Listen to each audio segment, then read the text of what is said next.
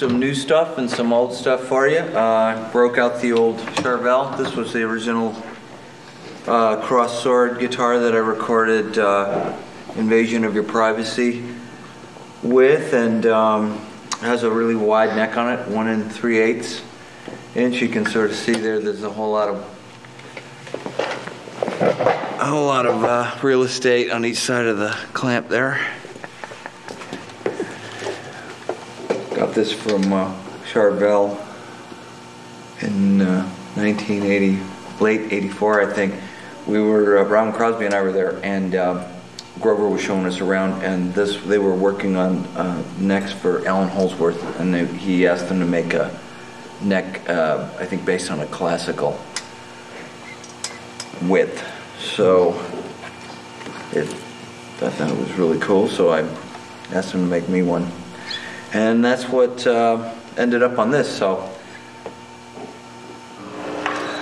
this is the Bloody Skull, and has a similar neck like the cross sword. I had them all redone. They had to route out extra space in the joint here, and this was the first one. I didn't know it at the time, but when Rat was playing on the Sunset Strip,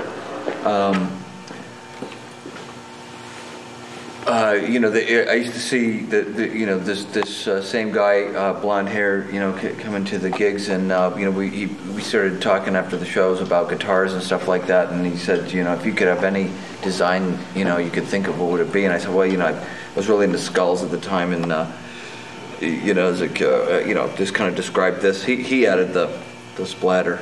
A couple weeks later, we played another show, and he showed up with this guitar. It didn't have a neck on it yet; it just still had the paint.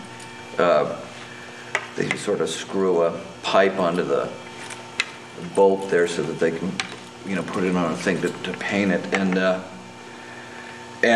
it turned out to be Glenn Matazel from, who was a graphic artist at Charvel, and that was the beginning of a cool collaborative, period with graphics on guitars for me and Glenn. So more about Glenn. So after, you skip ahead a little while. Rat had he started really, doing better, and we started talking about doing another graphic, and there was a Gary Moore album I was listening to at the time called Corridors of Power, and on the back of the record jacket he's wearing a bomber jacket that had this Grim Reaper design on it, and it had these characters, which this says London, and because it was a patch on the jacket, and this was just one of the words that I just liked. I just said I really like Japanese characters. You just put one of those characters. I could have said anything, and that was it. Glenn kind of put the whole thing, sort of put the whole thing together with the characters and the Grim Reaper graphic, and he added the sun. So we call this the bomber. This we call the French graphic. It says "Too fast to live, too young to die." It was part of a James Dean series of T-shirts, and I just really liked the characters and the way the words looked and everything about it. So I went to Charvel and got just a blank. They just shot it with primer, and I took that over to my friend Gene Hunter's house. Gene Hunter done the Holy Diver album cover, and he used to play bass in a band with J.K. Lee called Teaser back in San Diego.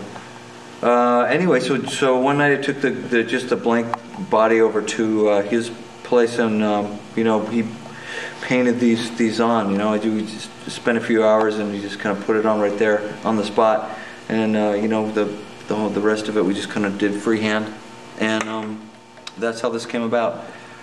This isn't the original one.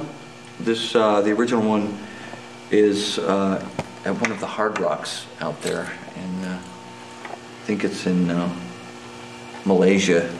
But this we did. Dan Lawrence, who was also a graphic artist at Charvel back then, and he's still doing graphics, did this for me. And we also did a reverse, black body with white letters.